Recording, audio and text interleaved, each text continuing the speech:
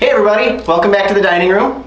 Today Katie and I are going to work on tearing the paneling out of here so that we can put up new drywall and then get it painted and finish up this dining room project.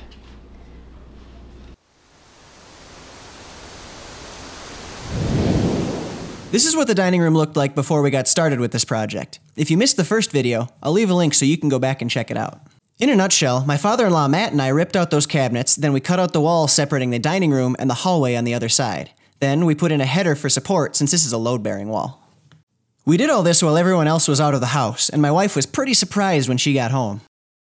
To start phase 2 of this project, we pulled all the faceplates off the switches and outlets, took out the baseboard registers, then started ripping the paneling off the walls. The first few strips were just nailed on, and the wall underneath was in pretty good shape, so we had high hopes of being able to just do a little touching up and repaint the existing drywall. Those dreams were crushed pretty quickly when we realized that most of the paneling was put up using nails and an industrial adhesive. This resulted in abstract chunks being torn off the face of the wall and leaving a surface that would have been more trouble than it was worth to patch.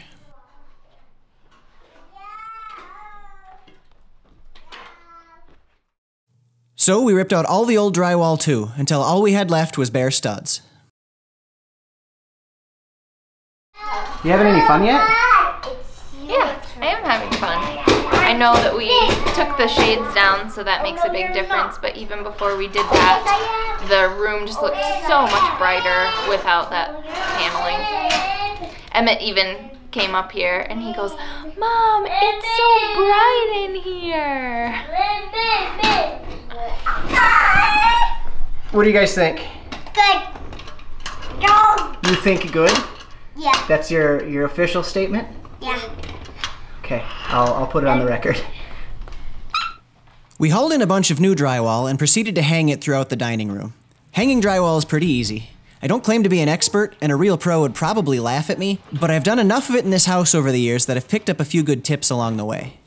Mostly, it's just a matter of taking one space at a time and cutting the full sheet to fit around the obstacles in the way. Sometimes you have to take pretty good measurements and mark out a position so that you can cut out specific shapes like I'm doing for this outlet.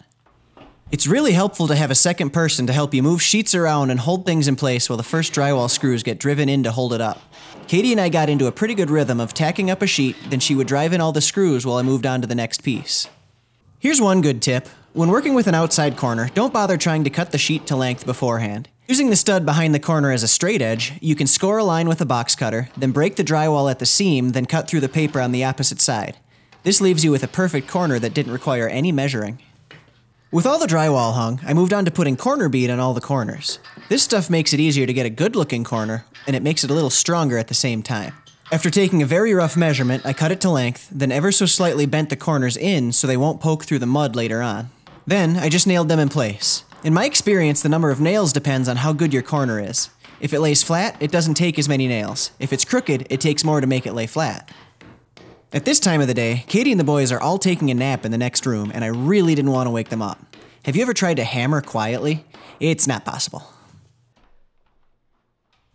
In this one spot, I had a wide seam and a chunk missing from some overzealous demolition. Using this mesh tape helps fill these bigger voids by adding a little structure to the mud that gets pushed through it. Think of it a little bit like using rebar in concrete. Drywall mud is much easier to work with if you water it down a little first. So starting with a clean bucket, I scooped out some thick mud, added water, then gave it a good mixing. I don't have any good advice on actually applying mud. It is just a forearm burning exercise that challenges my patience and leaves me covered in a quickly hardening cocoon of sadness. There's nothing fun about it for me. It's just a task that has to get done. Then I let it dry overnight, and the next step is even worse. So at this point, it's just a lot of sanding, and the only thing on earth that's worse than actually sanding drywall would be to watch somebody sand drywall. So you're welcome. I'm going to spare you from that, and we're just going to skip to the next step. So at this point, we've mudded and sanded a couple of different times, but if there's one thing that I know, it's that I'm terrible at finishing drywall. So it's time to bring out our secret weapon. This little guy is going to help us add texture to the entire room and hide all the little imperfections that we missed. This looks a lot like your standard paint roller, but it's actually made up of a bunch of little wire hoops that'll pick up a whole lot of drywall mud out of the bucket and we'll roll it onto the wall, and then we'll come back through and knock it down with a trowel, and that'll leave the wall with a nice textured effect that's going to hide all the things that I didn't get to. We've used this method in a bunch of different places over the years. We used it on the ceiling and walls in this room to have a consistent look. The only drawback is the amount of extra mud you need to cover every square foot, and the only skill involved is dragging the smoothing blade at a consistent pressure so that everything looks uniform. When it comes to painting, I don't have the skill or patience to do the detail work, but Katie excels at it. So while she cuts into all the tight corners and places that transition from one color to another, I just slop paint onto the biggest surfaces with a roller. We decided not to remove the paneling in the stairway, and instead we just painted over it. We used this big sheet of plywood between the two window frames as a makeshift scaffolding in order to reach the highest parts. I'm finally getting some color on the paneling. It took 2 coats of primer to cover up the paneling. So I'm finally getting some color on here.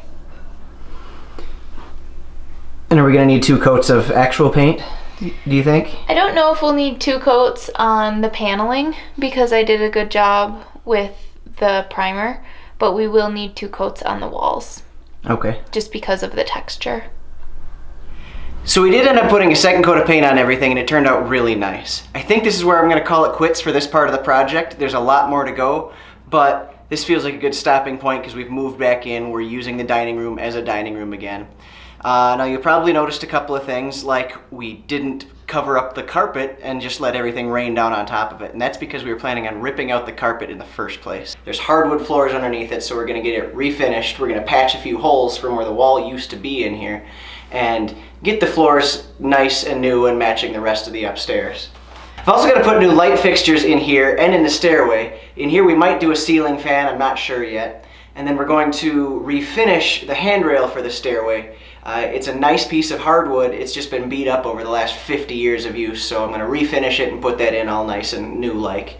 And then the window behind me is going to need to get painted white and have trim put around it, and the same thing with the big openings between the stairway and the dining room in here. We've got to trim that in too. So that'll be another project down the road. And really that's about it. So thank you guys for watching, and we'll see you next time.